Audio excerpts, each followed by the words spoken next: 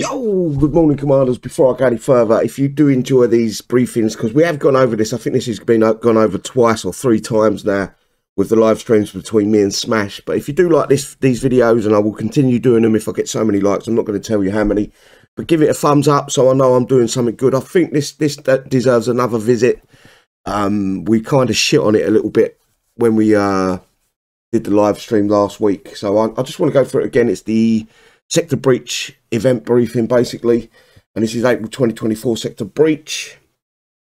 We should all know basically what's going to happen with this. The Sector Breach starts today at 19th at 10 AM PDT, ends April 23rd at 10 AM PDT. I think that's Tuesday. Let me just double check for you guys. 23rd is the Tuesday, yes. Description: Sharky's cloning technology is being used on player bases, creating rogue player bases, and it's up to the sector commanders to push them out. Players will hit PvE bases that are copies of player bases with the assault platoon in order to earn Sector Breach XP in the Sector Breach store. Right, I'm going to put this out there. I don't think these bases are going to be the same as last month's or the months before. I think we're going to have a tougher time this month or this week or the next couple of weeks. The next couple of months, sorry, because it doesn't fall weekly. Purely for the fact is this actual unit, if you look at it on paper, it looks like a very good unit. Whether that transfers over to actual gameplay is yet to be seen, but looking at the numbers is very good. So that's why the reason why I'm doing the video again, just to refresh your mind. Right, how does it work? You use your units to play through the General or Conqueror set to earn Sector Breach XP with the Assault Platoon option. And the Assault Platoons, bear with me. Basically, I just want to show you how to set them up because I get asked this several times every event. You've got to put your PvP units, so you delete all these from here. You go to the Assault and you place all your PvP units in there. You can only place legendary units, PvP units into here to be able to play the Sector Breach. So hopefully that's got you worked that out. Sets can be completed in any order. Oh, where am I? How does it work? How does it work? Use your... Yep, I got that part done. Sets can be completed in any order and pay out a bonus XP cash. The Conqueror set will test your might, but will pay out more XP than the General set. Choose a set that best fits your power level. You can hit the targets multiple times, and wins will count towards future set completions. So you won't be penalised for hitting a target again. Hang on a sec, guys. I just want to blow my nose. Sorry for that. Right, General set 1 and 2 pays out 5,500. General 3 pays out 10,000, and on completion of in any order, you'll get a 40,000 bonus. So what I generally do, hang on, let me get through the Conqueror set. Conqueror set 1 and 2 pays out 17,000. Conqueror 3 pays out 30,000. The bonus is 100,000. What I normally do is I normally pick the hardest base out the lot. So it's generally Conqueror 3, but sometimes Kixeye get it slightly wrong and it might be a Conqueror 2, for instance. I will do a bunch of the Conqueror 3s. I do like 10, 15, 20 of them, maybe even a little bit more sometimes. And then I work my way backwards to the next hardest base, which could be a Conqueror 1 or a Conqueror 2. And I do the same amount, and then I do this Conqueror 1, for instance, and then I would get the bonus XP, the 100,000. You can hit as many times as you want the Conquerors. You can do one base over and over and over and over again until you've got enough. For instance, if you haven't got any, not Lightbringers, the new one, Ogres, hit the General 1 or General 2. Normally one of these two is a very easy base that you can get done with Spartans or something like that. And then you've got to hit enough of them to the point where you can get a couple of the... I would probably go with a newer unit, but it could be a point that the Ogres actually do the General set on their own, which I'm hoping Kixeye do, because that's where we need to be right now, is General set, Ogres. Even Conqueror set needs to be Ogres, you know. But they are looking for repair time, guys. This is an event where they're looking for players to coin massively. Just be careful on what you spend in this game, because the game right now, with the people coming to me about the script for the choppers, Albert Ross and Prometheus, where it all spreads out in one hit, it's massive in the game right now. Every single clan in the game's using it, or alliance, should I say, is using that cheat now, and it doesn't look like Kixeye is going to fix it anytime soon. So yeah, that's what I do, is I'll let the freebase 10, 15, 20, 30, even 30 times, and then work my way backwards. Legendary Enshin. This is what you got to look at. The stats for this are fucking massive. Right, so it's a Generation Series 3 factionless type light infantry, weapon SMG and kata. The only thing I don't like about this is the katana. This might destroy the unit. That katana, I'd prefer it to use an SMG over the katana all day long. But I think as things get close to it, or they get too close to something, they're going to go to the katana over the SMG, which means they need to run right up to the unit to be able to kill it.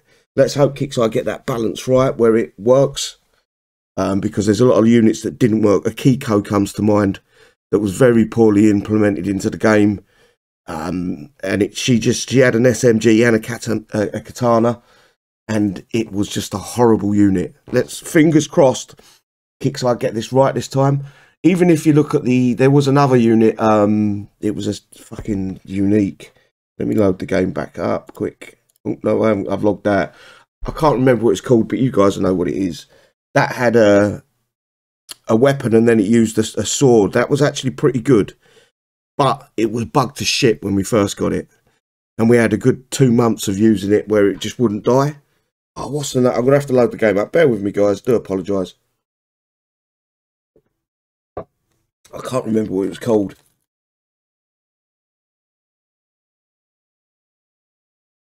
going to drive me nuts if I don't find out, by the way, so I've got to find out. What was it called? It was a unique, an infantry unique.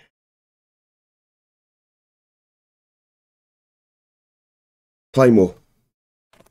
It was, the unit was busted for months, basically, and it wouldn't take any damage as long as you I can't remember how you actually activated it, but there was something you had to do to get it to work properly, and then you could just run through a base and just sword fight all the buildings. I'm hoping this kind of works a little bit like that. I'm not saying it has to 100% work like that, but we'll find out tonight, I guess. Weapon tech is PvP. I don't understand that. That makes no sense. Targets ground and air SMG for the air. Oh, hang on. So the sword, it's got to use the sword to attack ground by the looks of it. So the SMG is only used for the air? I'm hoping that's wrong information. I hope I've got that wrong. But that's what it's saying to me, air SMG. And it doesn't say nothing about ground. The damage type is burst, katana, and sustain for SMG. Size is 300. Hit points or health points at level 1 is 55,200,000.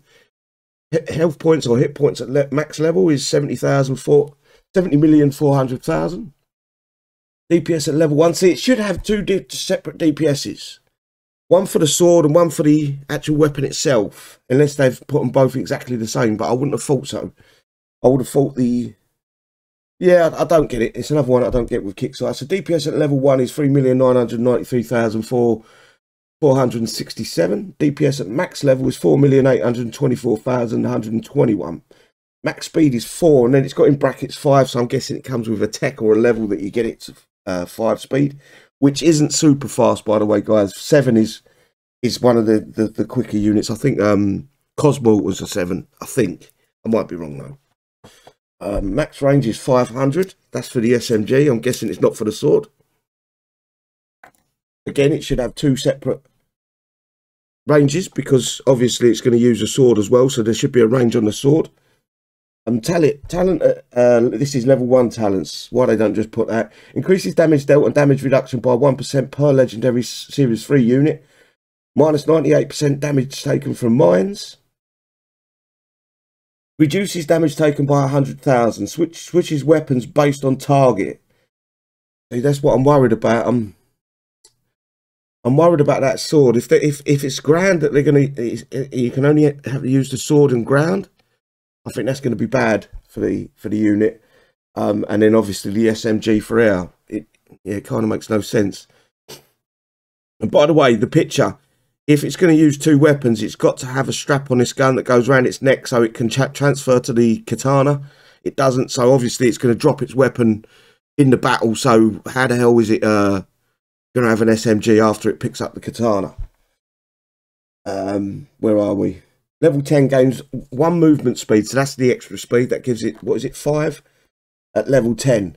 10% chance to evade, 100%. That's a new thing they've put in, evade, 10%.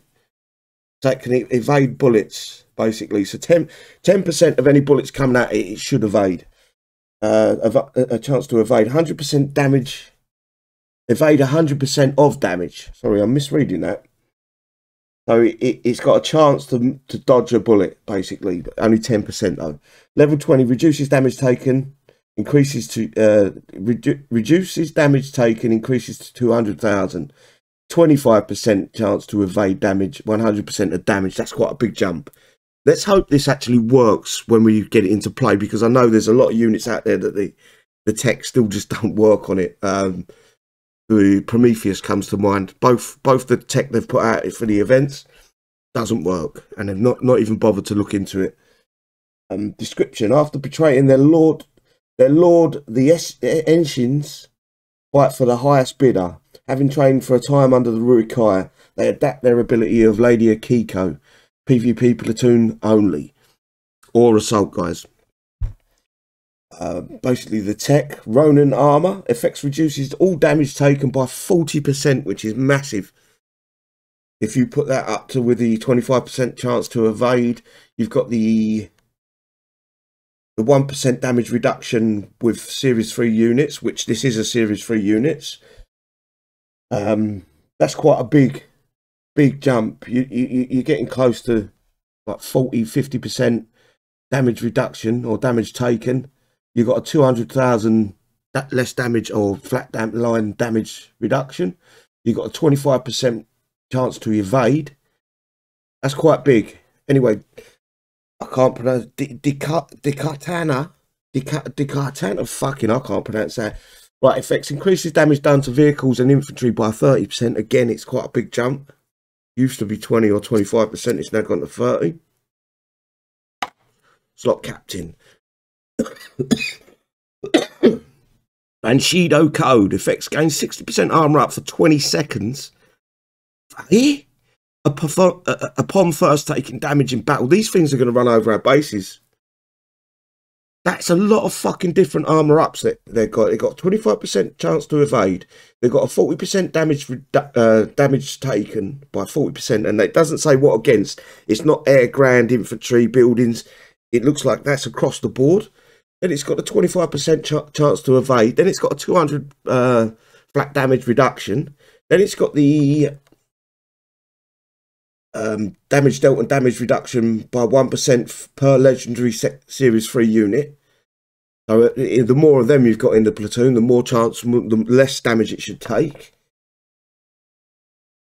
I think people are going flat. I really do. Big time. 20 seconds, 60%, and it's got a 25% evade. Then it's got a 40% damage reduction. So that's 60 added to 40 for 20 seconds. It shouldn't take any damage for 20 seconds. Holy shit.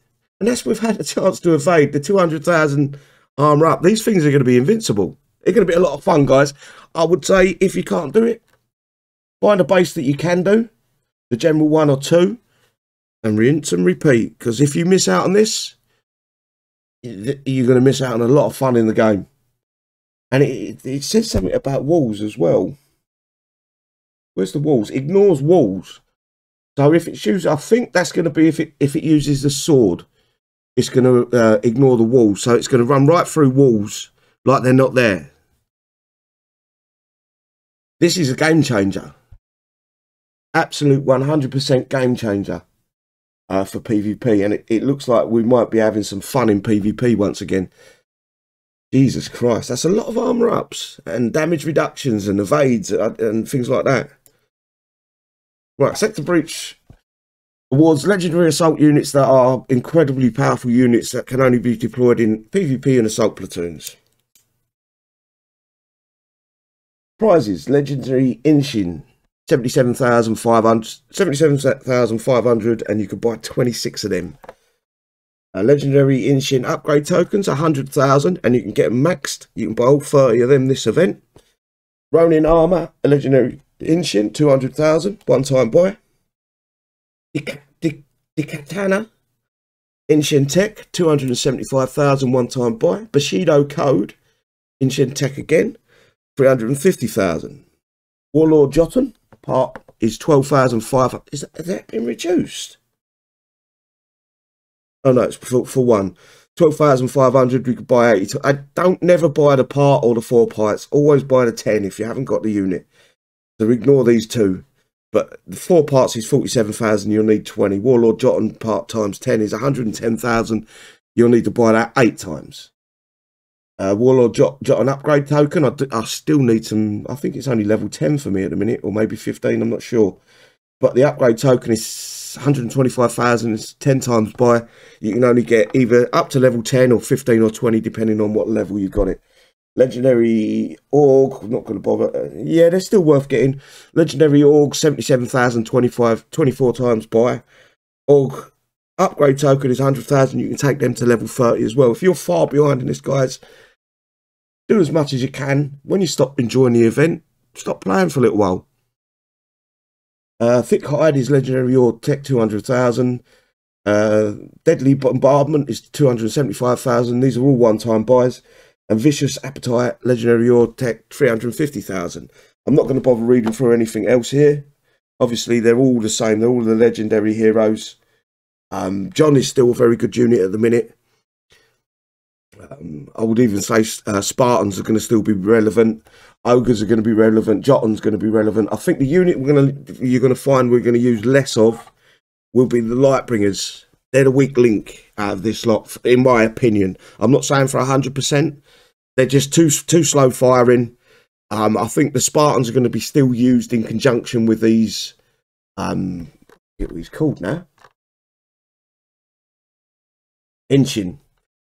I think the Spartans, because of their fire speed, they're still going to be used in conjunction with the Enshin. If any units that is going to disappear from the legendaries, it's, in my opinion, it's going to be Lightbringers because of their slow fire rate. Obviously, you want the hero still. Some people say he's good, some people say he's don't. I'm not a fan of him, but I do understand that the 1,000 range makes a massive difference for that unit.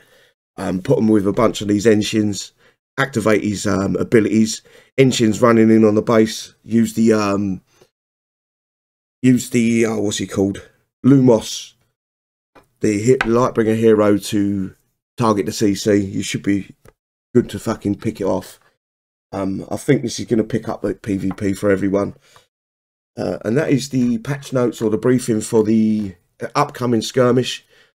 I'm a little bit excited for this one, guys. I'm going to be honest with you. If everything that Kixeye tell us here works as intended or is correctly put into place, these units are going to be fucking badass. Really badass. In the right hands, obviously. If you're just going to dump them in, I'm guessing dumping them into the base is going to work as well. 26 of them, you spread them out over 5 turns even. Anyway, hopefully you have a good event. As I say, there's going to be all the videos out in the world for this event.